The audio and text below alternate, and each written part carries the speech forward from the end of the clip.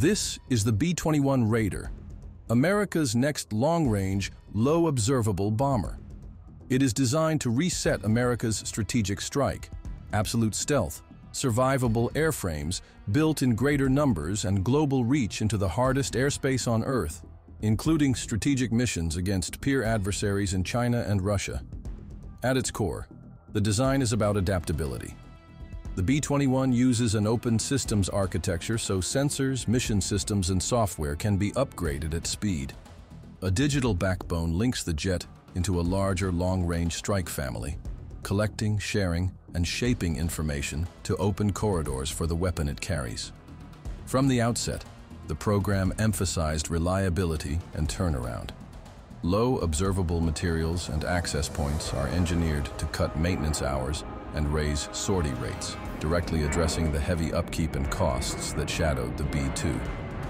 The goal is a bomber that spends more time airborne than in the hangar. Official numbers remain scarce by design, but public imagery and credible analysis point to a smaller, tighter airframe, appearing roughly half the B-2's size and expected payload class. What it gives up in sheer carriage, it aims to win back with deeper survivability, simpler upkeep, and, critically, volume. Program timeline: public rollout on December 2, 2022, first flight on November 10, 2023 to Edwards for test. Early production began in 2024, with at least 3 aircraft now believed to be in the test program. Procurement is sized for scale, a minimum of 100 aircraft planned, with an average unit procurement cost target of $692 million, a fraction of what the B-2 cost. What matters in a bomber is what it can deliver, how it delivers it, and whether it survives to do it again.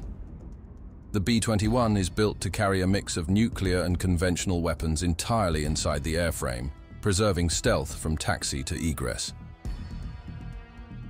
The GBU-57, better known as the Bunker Buster, is the benchmark.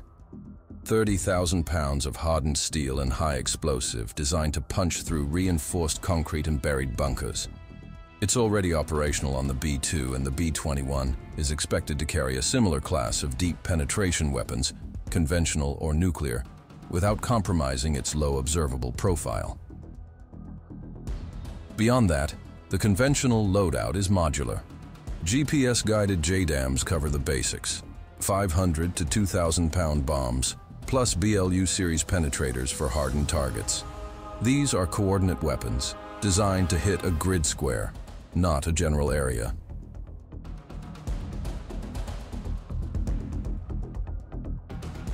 Next come the glide and standoff options. The GBU-39 and GBU-53 small-diameter bombs allow for multiple, precise strikes with minimal collateral. The AGM-158 JASSM and its extended-range variant push reach even further, stealthy cruise missiles built to hit high-value targets from outside the threat ring. The B-21 is expected to integrate these as testing matures.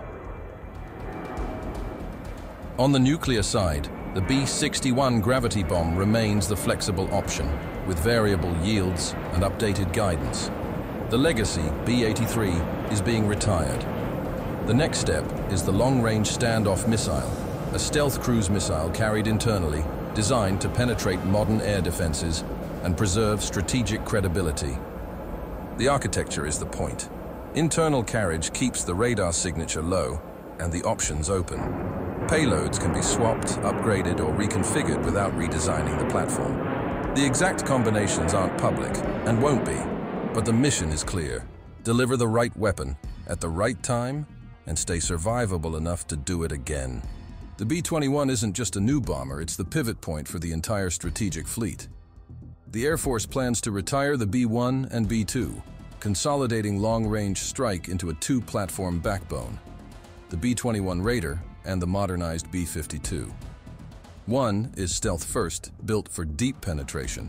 The other is payload-heavy, re-engined and upgraded for standoff. Together, they form a resilient mix: survivable, scalable, and sustainable. What makes the B-21 different isn't just shape or signature, it's how it's built. The program leaned hard into digital engineering from day one. Every component, system, and interface is modeled and tested virtually before it ever hits the factory floor. That digital thread links design, production, and sustainment, allowing faster upgrades, cleaner integration, and fewer surprises in the field. Stealth is no longer a fragile asset. The B-21's low observable coatings and access points are designed for maintainability. Less time in the hangar, more time on the line. That shift matters. It means more jets available, higher sortie rates, and a bomber force that can surge when needed without waiting on depot-level repairs. For nuclear options, the B-21 is built to carry the long-range standoff missile, a stealthy, internally housed cruise missile designed to keep the deterrent viable against modern air defenses. It's part of the broader modernization effort, ensuring that strategic reach remains credible, flexible, and survivable. This is the shift, not just a new jet, but a new way to build, operate, and sustain a bomber force. The B-21 isn't a replacement. It's a complete reset. The B-2 took decades to field just 21 jets. The B-21 flips that script, modular by design, lower per unit cost, and built for a fleet of over 100. Scale isn't a side effect, it's part of the strategic plan. The B-2 Spirit is still flying, but not for long. With just 20 aircraft in service, the Air Force plans to retire the fleet as the B-21 scales up. It's a deliberate handoff, fewer jets with high maintenance demands, replaced by a platform built for volume and uptime. Next in line is the B-1B Lancer. Originally fielded in the 1980s, the B-1 was designed for high-speed, low-altitude penetration before shifting to conventional strike. Today, 45 remain in the active inventory. It's a powerful platform, but it's aging fast. Heavy maintenance, limited stealth, and treaty restrictions on nuclear carriage have narrowed its role. Retirement is already underway. 17 airframes were divested in 2021, and the rest are expected to phase out as the B-21 expands. The logic is clear. Fewer legacy platforms, more survivable jets, and a bomber force that's built to operate, not just exist. The U.S. strategic bomber fleet is entering its next phase. The B-52 Stratofortress, first flown in 1952, remains in service, re-engined and modernized to carry standoff weapons deep into the 21st century. It's not a relic, it's a workhorse, built for endurance and payload. This shift isn't just about platforms, it's about posture.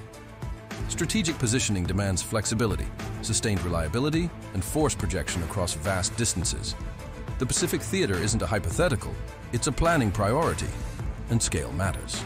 With over 100 B-21s planned, the U.S. is investing in volume, survivability, and reach. The bomber force is being reshaped, not to match the past, but to meet what's coming. Survivable strike, global access, and a fleet that's ready to move when the order comes.